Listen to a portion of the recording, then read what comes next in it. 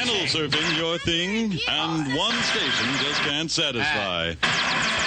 Then get ready for something new, outrageous, and totally out of control.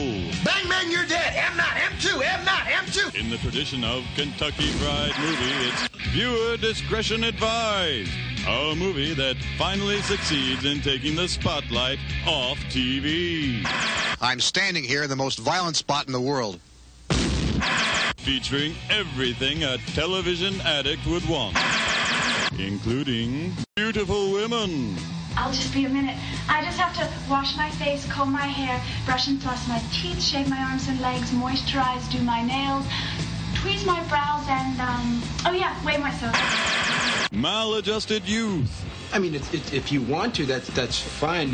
Because if what'd you ask me? You're obviously obsessed with sex. Blindfolded female archery. And masochistic hillbillies.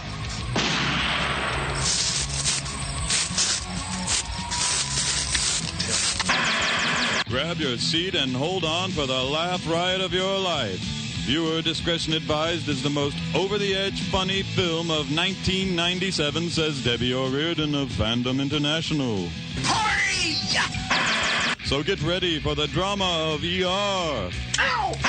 The suspense of NYPD Blue. Hey, what the hell? And the excitement of The Price is Right. We're having a blowout clearance sale. Hey, I got gas chambers. I got electric chairs. All in one hysterical movie. Viewer Discretion Advised. From Troma, of course.